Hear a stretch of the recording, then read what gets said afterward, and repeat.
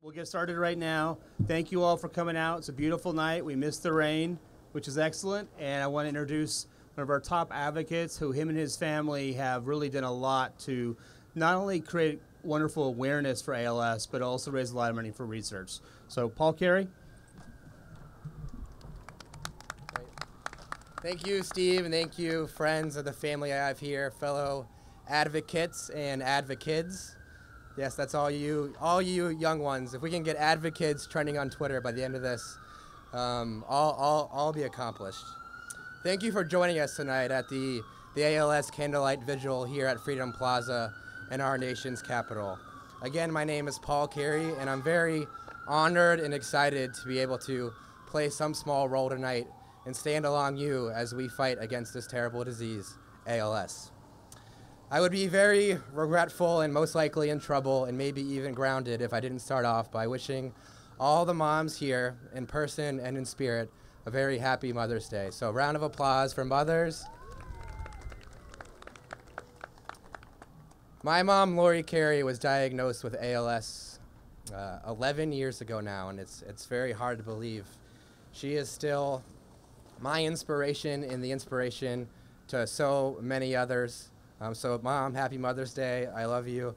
I am very grateful to be able to spend Mother's Day with my mom and Advocacy Day again with my family, this being our 12th trip to Washington, D.C. for ALS Advocacy Day.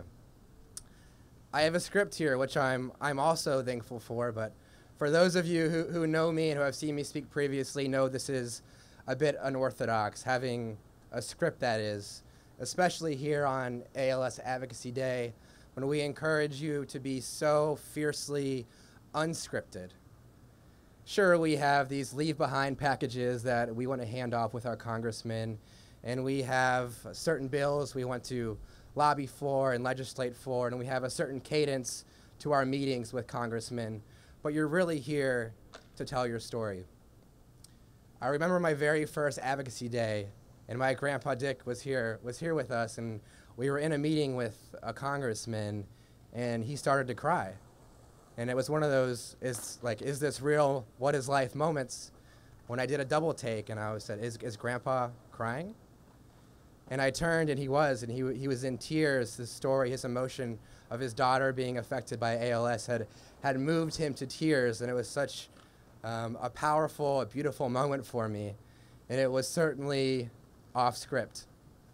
So I encourage each of you to be fearless in showing your vulnerability and sharing your struggles, your obstacles, whatever turmoil you are beleaguered with in your fight against ALS. Share your story, because that's what we're here to do.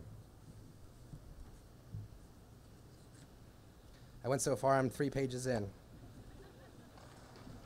Today you will hear 3 ALS stories of individuals from families who, like all of us, have been somewhat affected or touched, their lives changed by this tragic disease. You will first hear from Larry, Kim Ann, and Ryan Mink, who will share their family story with ALS. Kim Ann's mother, Jean, was diagnosed with ALS, and 8 years later took the life of Larry's mother, Frances. Following will be Kate Linder, who emceed this vigil for many years and who is the ALS Association's celebrity spokesperson. She will share the memory of her brother-in-law, Scott, who lost his battle with ALS just a few years ago and is the reason that Kate and her husband, Ron, continue to advocate for ALS across the country. Finally, 17-year-old Sarah Caldwell will tell us the story of her own ALS hero, her father, Jim, who inspired his daughter to never stop fighting. Each of our speakers and those they honor has been a tremendous advocate for our cause. And while they and all of you are here tonight to pay tribute to those we have lost, we are also here to join together and with one voice proclaim that we will beat this disease. We will find a treatment and a cure for ALS. I was 13. My brother Christian was 12. We were pulled into the family room, my dad saying, "I have bad news." I have bad news, those were the words, and I think we all know what that bad news was. My mom was going to die. You don't really know or understand tragedy until it hits you. September 11th, 2001, I was in 5th grade, and I remember sitting in school in social studies class, and my teacher said the World Trade Centers had been hit. Honestly, that was my first time hearing the World Trade Center. I had no idea what those were before that day. And then 3 years later, it's Friday the 13th, 2004, my mom has ALS. It's the first time I've ever heard of ALS. My brother and I are very close, and I know he's here in spirit tonight. He's in Portland. So he and I became very close after our mom was diagnosed, and neither of us had any knowledge about the disease, but we soon quickly realized the horrific truths of the disease, that it robs people of the ability to do things that we take for granted, the ability to walk and talk, to scratch an itch, to hug a loved one, to say, I love you, Happy Mother's Day. For our mom, it took away her favorite hobby of doing arts and crafts with her hands. She loved to make crafts and still does. It's a bit more of a challenge now for our family and friends for those holidays and birthdays and our favorite just because days. My brother and I soon realized that if we wanted to make a difference, we had to take it upon ourselves to do so. The great thing about having terrific parents and being young is that when they tell you you can do anything you put your mind to, you are audacious and naive enough to actually believe it.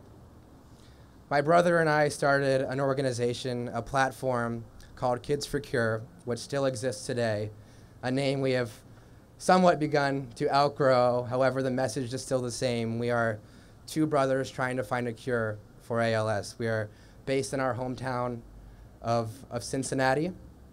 Over the years, we've had about 5,000 walkers join our team, wear our Kids for Cure walk t-shirts, and through their help and the rest of our community have raised nearly $1 million for ALS Association through Kids for Cure.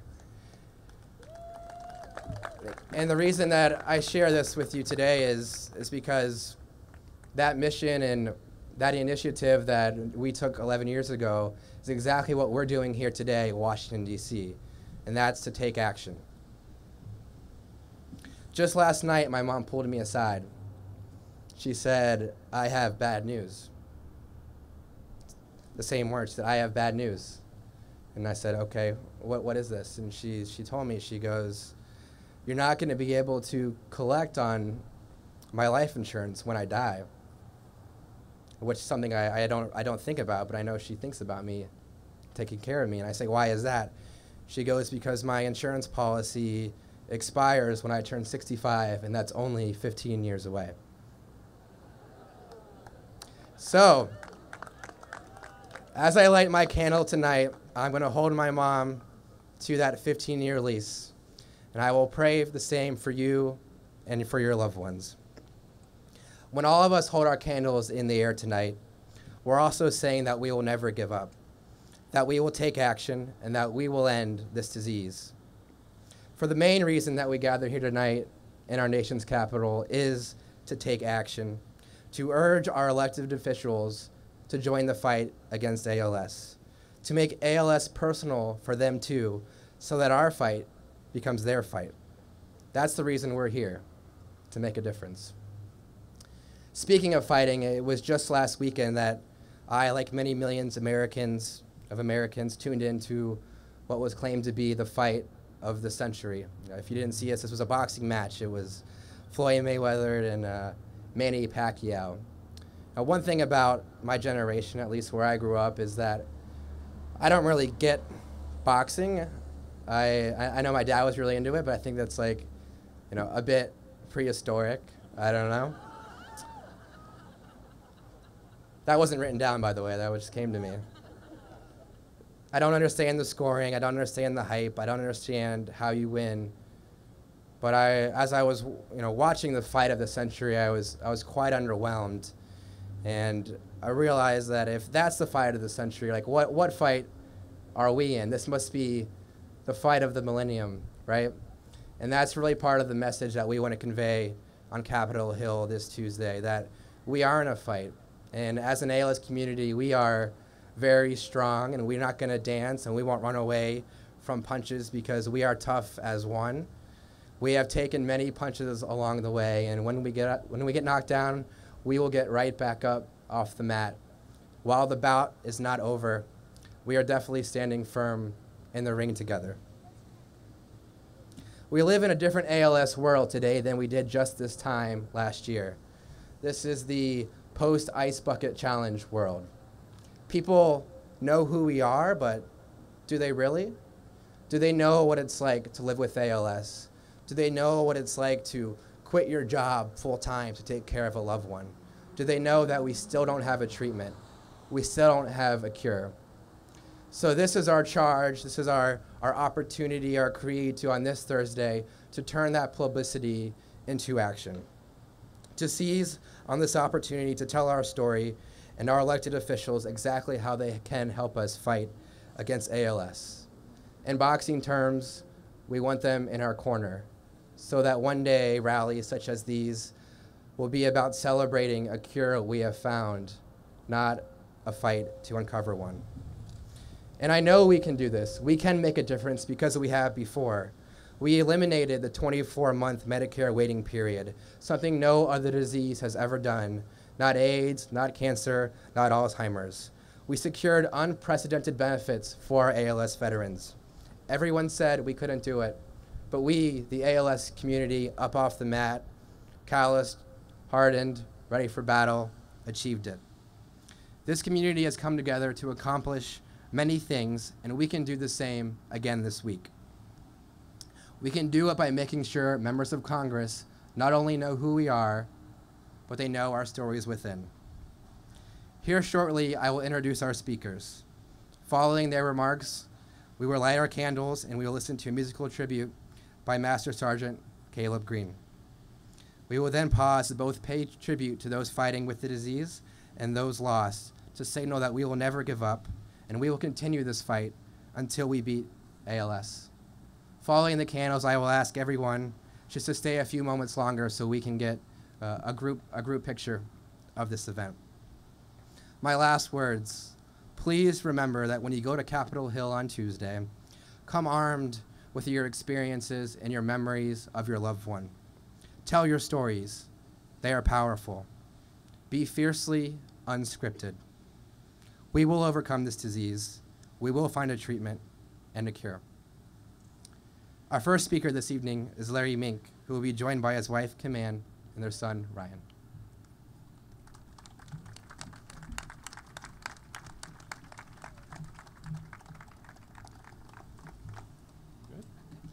Good evening, everyone. My name is Larry Mink. This is my wife, Kim Ann, my son, Ryan. Kim Ann and I are both volunteers for the ALS Association. Kim Ann is on the National Board of Trustees, and I'm on the Board of Directors of the Michigan chapter. Ryan's a senior at the University of Pittsburgh, majoring in psychology, and this summer Ryan is doing an internship at the ALS MDA Clinic Center of Hope in Philadelphia. Unfortunately, as with most of you, our family's commitment to the ALS Association and to Advocacy Day stems from our personal experience with ALS. Kim Ann and I met as chemistry graduate students at Duke University in the mid-1980s. And during that time, one of my research advisors was diagnosed with a disease that I knew very little about, except that it was associated with baseball legend Lou Gehrig. As I watched this professor battle the symptoms, which ultimately led him to resign from my committee, I learned a little bit about the disease. But given that I was told it was rare, I never expected it to impact my family. Unfortunately, I was very wrong. In 1998, Kim Ann's mother, Jean, was diagnosed with ALS. Jean was an incredibly strong and brave woman who, with the help of her husband, Charlie, would make the most of the time she was told she had left. Although Kim Ann and I were living in Philadelphia and Jean and Charlie lived in Florida, we visited Jean as often as we could. Each time was heartbreaking for us, however, as we saw Jean's symptoms progress. But Jean never complained or let her physical limitations prevent her from enjoying her time with her family. We had some wonderful times together that we still cherish. The last time we visited Jean, she was unable to talk or to even move her head. But I'll never forget looking into her eyes and feeling a great deal of love. Eyes truly are the windows to the soul. Shortly after that visit, Jean would succumb to ALS 5 years after her diagnosis. Sadly, it was not the last time we would lose a loved one to ALS. A little more than 2 years after Jean passed away, my mother, Frances, was visiting us for Christmas when her speech suddenly became slurred. Something was clearly wrong, but I dismissed ALS as a possibility because I couldn't imagine that it would strike our family again. Besides, the symptoms for my mother were very different than Jean's. They were presenting very differently. It would take 8 months for my mother to get her diagnosis, and as with Jean, that diagnosis was ALS. My mother's form of the disease was bulbar onset, and her symptoms progressed very rapidly. I visited her regularly, and each time I visited, I would take her for long drives through the horse farms of Central Virginia. Mom said that it made her forget about ALS for a while. Those were our special times together. 3 months after Mom's diagnosis, she was unable to speak and was on a feeding tube. She still had enough strength in her hands, however, to write a farewell letter to each of her 3 children. I cherish that note as my last connection to my mother, and I still read it when I miss her. Mom died in December of 2006, less than 4 months after her diagnosis. Kim's mother and my mother had a lot in common, besides being co-in-laws and being stricken with ALS. Both were devout Catholics from Italian heritage. They were both very warm and loving people who would sacrifice anything for their children. But the one thing that our mother shared most was the love for our son, their grandson, Ryan. Ryan is our only child and my mother's only grandchild. There were so many pictures of Ryan in my mother's living room that we jokingly referred to it as a shrine. Both grandmothers doted on Ryan and took every opportunity to spoil him. A grandmother's love is very special, but sadly, Ryan would lose both of his grandmothers by the time he was 12. While Ryan has some memories of his grandmothers, he should have had an opportunity to create many more. Unfortunately for him, ALS intervened. Kim Ann, Ryan, and I come to Advocacy Day every year to support the efforts of the ALS Association and through it those who are currently battling the disease. We're here tonight to remember and celebrate our mothers' lives and to honor their memory by supporting those currently suffering with the disease and those working towards a cure for the disease that took our mothers from us. Most of you are here for Advocacy Day because you too have been directly impacted by this disease, or perhaps you're here to show support for others. Whatever your reason, please know that your participation is greatly appreciated by many people, and it will make a difference in the lives of those afflicted by this horrific disease. On behalf of our moms, Jean and Frances, Kim Ann, Ryan, and I thank you.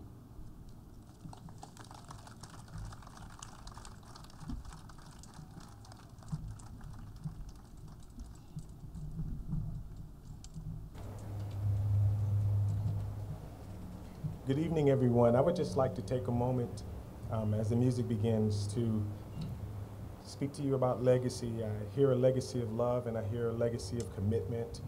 And as a professional musician in the Washington, D.C. area, the young men that are on this stage, really there's only one, but the young men who are on this stage have dedicated their lives to so many more greater causes than you could ever possibly imagine, or causes greater than themselves. And I am the person that's highlighted on the program this evening, but it gives me great pleasure to introduce to you my son, Aaron Green, who walks alongside me in this journey of life, and he watches his dad, and he is right there with me every step of the way. He sees me when I do what's right, he sees me when I do what's wrong, but the fact remains that he sees me, and I would love for him to share with you the talent that God has given him this evening. Thank you.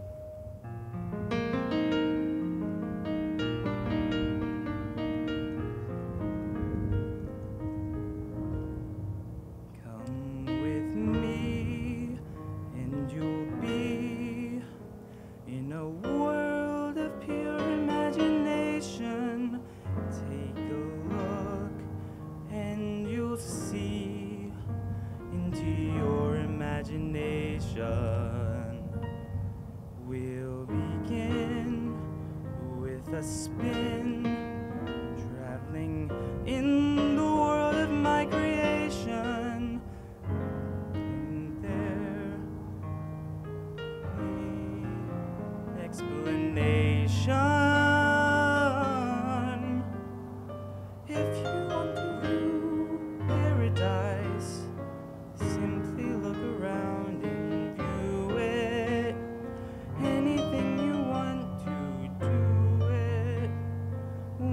change the world. There's nothing to it. There is no life I know to compare with pure imagination. Living there, you'll be free if you truly wish to be.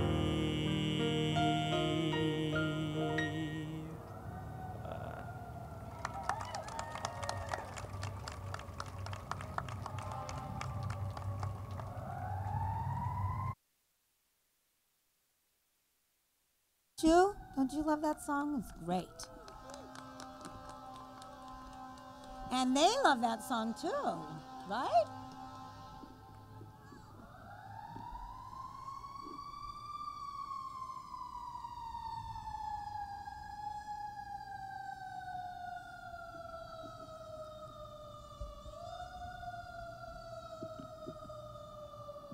Okay.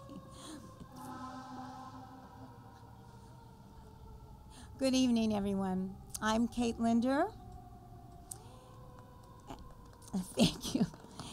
And as Paul mentioned, I am the celebrity spokesperson for the ALS Association. And I've had the pleasure of participating in the ALS Association's Advocacy Day and Public Policy Conference for many, many years, including emceeing this very, very special event. But tonight, I am here to share the ALS story of my brother-in-law, Scott Bazell. So one thing that everyone knew about Scott was that he was a great athlete. He was a champion golfer while playing for Arizona State, and he continued his passion for the game well after leaving Tempe, Arizona. And after college, Scott settled down and he married his beautiful wife, my sister-in-law, Georgianne. He was a wonderful, incredible husband and father to his two daughters, Sandra and Kristen. And I remember when Scott was initially diagnosed, he kept it a secret from nearly everyone except his family and closest friends. But like all of you here today, when my husband and Ron and I learned a loved one had received this diagnosis, well, that was it. We wanted to do anything and everything we could do to help as fast as humanly possible. And that is why I'm very proud to be the celebrity spokesperson for the ALS Association. When Scott went public with his battle, he made it clear that this was his time to fight back. Together, Scott and Ron and I participated in walks. We raised money for research and advocated for policies that benefit people living with ALS and their families.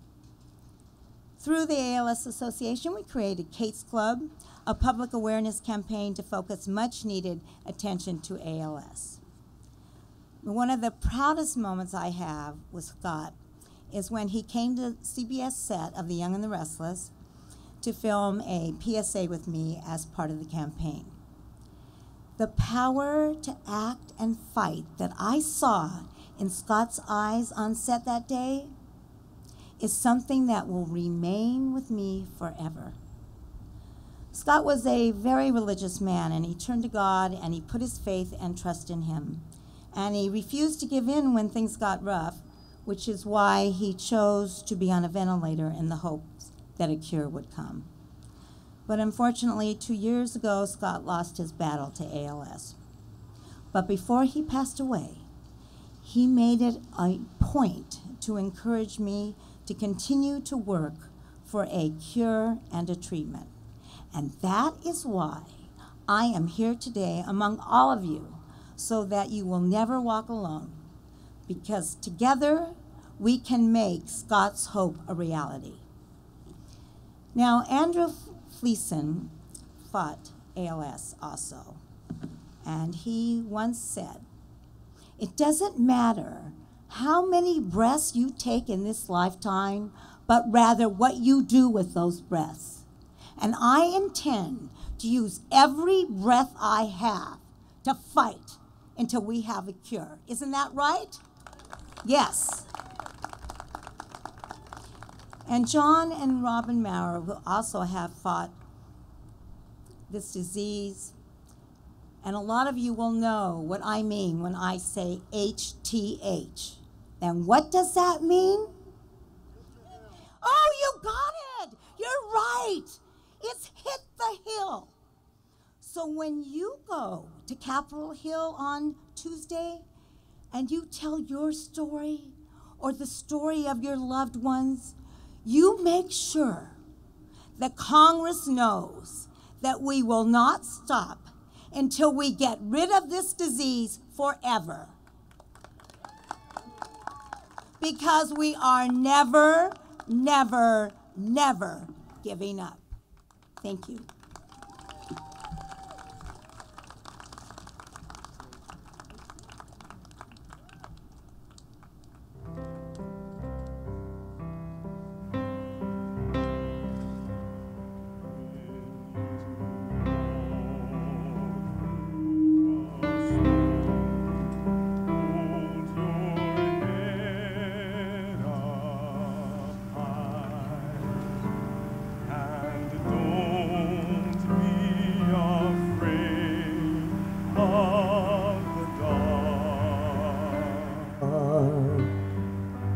At the end of the storm is a golden sky and the sweet silver song of a love.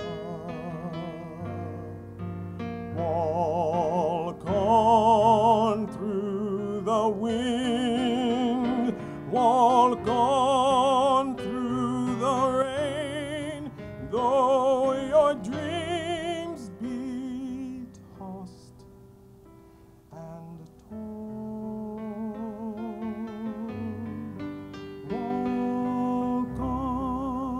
Walk on,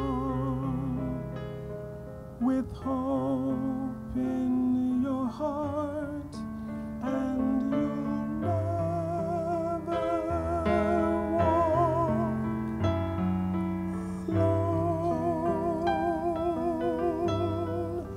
You'll never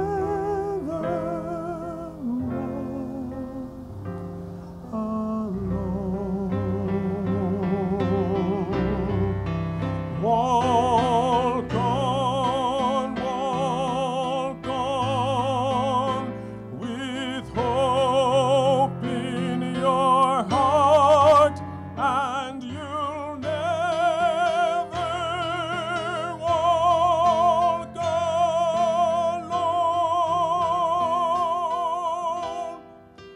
You'll never walk alone.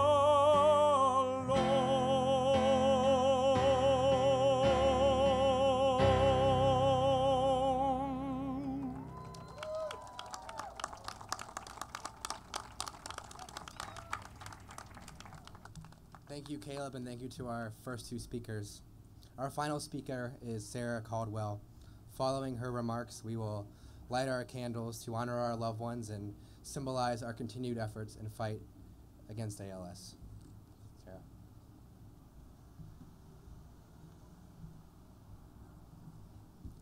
Okay, first of all, I would like to say Happy Mother's Day to all you moms out there. Yes. Moms are pretty special people, and I know that I would not be where I am today. I would not be the person I am today without the support and love of my incredible mother who is out here today. So thank you. In the summer of 2012, my dad, Jim Caldwell, was diagnosed with ALS. I was 15 years old.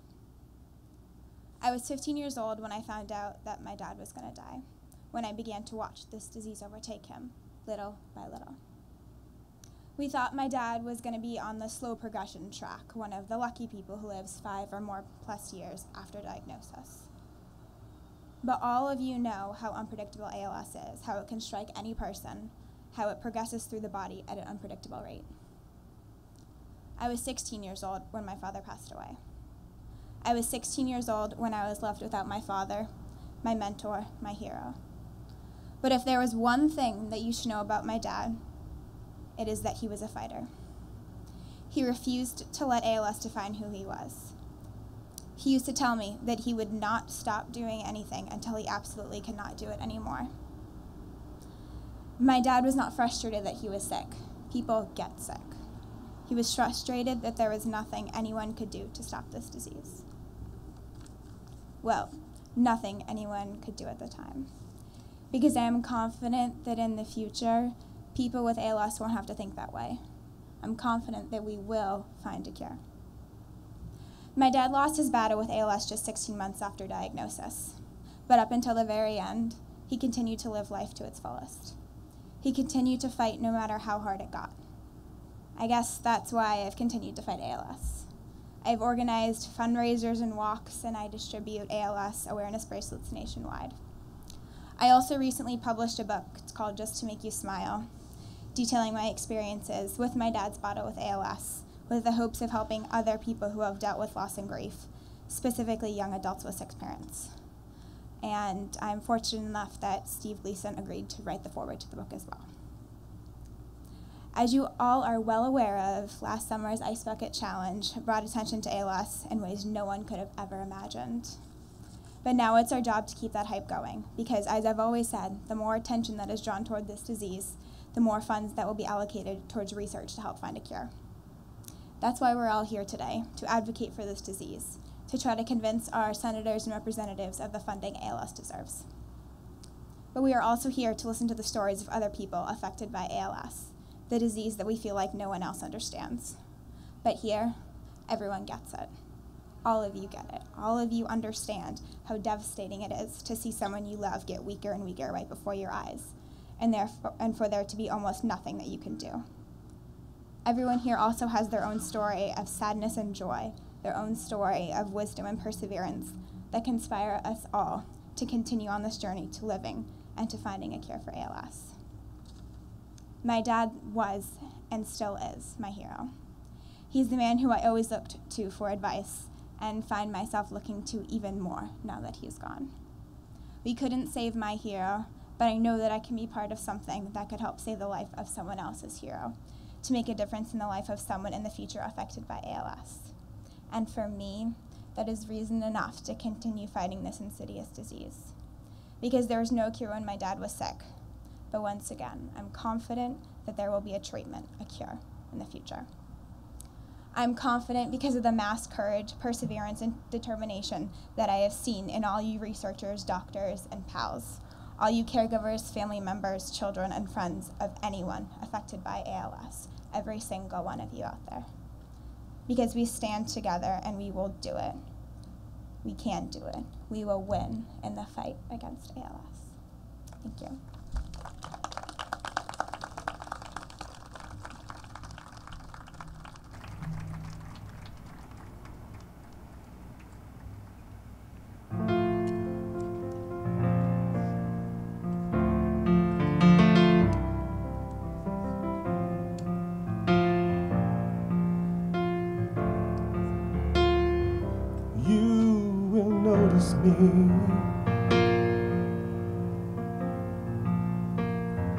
I'll be leaving my mark like initials carved in an old oak tree.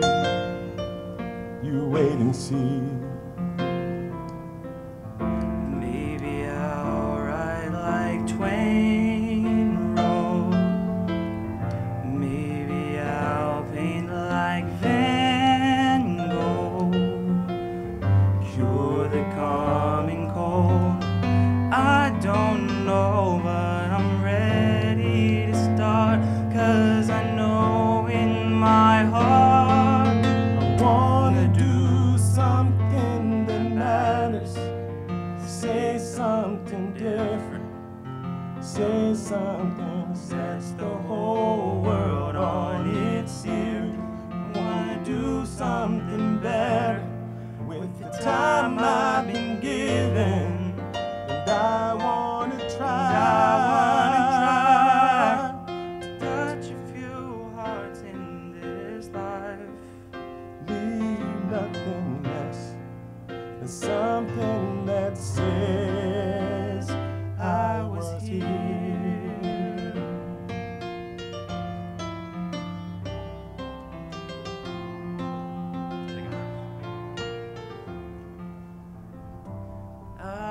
prove you wrong. If you think I'm all talk, then you're in for a shock, 'cause this dream's too strong, and before too long, maybe I'll compose symphonies.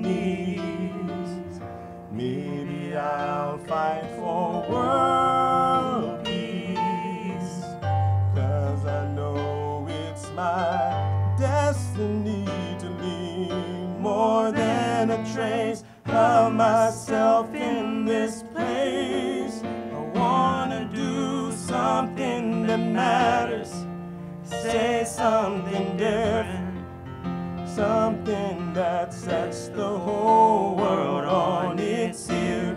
I wanna do something better with the time I've been given, and I wanna try. few hearts in this life, Leave nothing leave less, nothing left. something that says I was here. I was here. I was here. I was here. I was here. God bless you.